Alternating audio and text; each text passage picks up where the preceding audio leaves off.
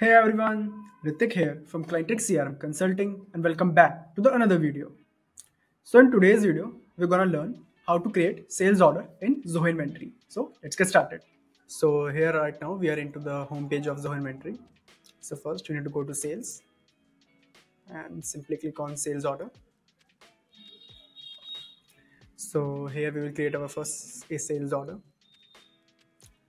So first thing first, we need to add the customer here. So as you can see, and after that you just need to fill some details like maybe expected shipment date and delivery method, salesperson. So these fields are not mandatory, but you can fill according to your convenience.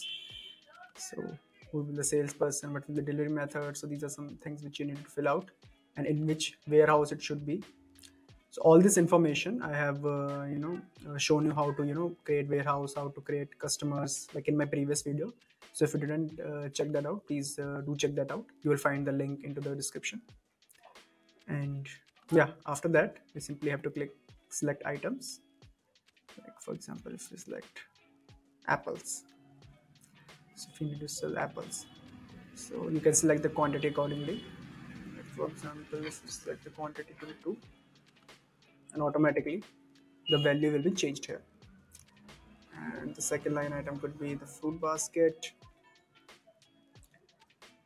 And yeah, so accordingly you can select your line items.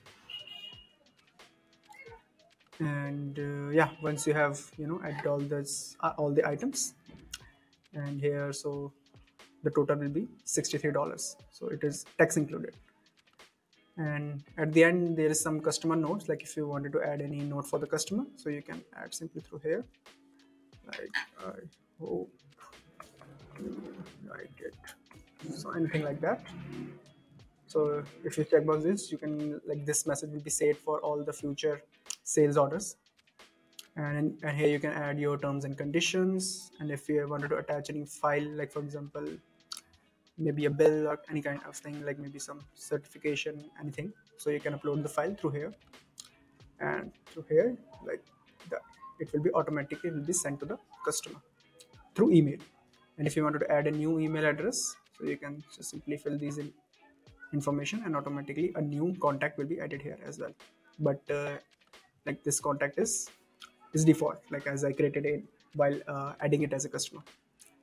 So yeah, once you have and once you have like filled all the details, so you can either save it as a draft, or you can save and send it right now. So like if you wanted to save it as a draft, like for example maybe your subordinate will review it or anything, then you can send it out as well. But yeah, like here it will be saved as a draft. And now like if you wanted to send it, so you can just simply submit it through here, submit for approval. Yes, so like as you can see, like we have sent this sales order for approval. So once, as you can see, status is pending approval. So next step will be to approve the sales order. So you can just simply do it by clicking here.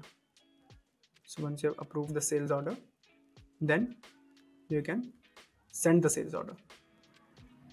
And here you can simply edit the email. So this is the default email which ZOHO Inventory has. But if you wanted to change anything like subject, any content into it, then you can just simply change it through here. And once you have added all the information, you can just simply click on send, and automatically this sales order has been sent to the customer. So let me show you how it will look like here. So this will be kind of a message from ZOHO Books. And so yeah, this is how the sales order will be sent to the customer. So here it will be the customer name and so all this information. So here you can see the order date and amount. So yeah, that's how easily you can create a sales order and send it to the customer through ZOHO Inventory. Apart from that, if you're looking for any tailored guidance in order to select the right software solution for your business, please do not hesitate to book a free consultation call with our team. You'll find the link into the description. And also, please don't forget to like, share, and subscribe to this video. And that's it for today. And I will see you guys in the next video. Bye everyone.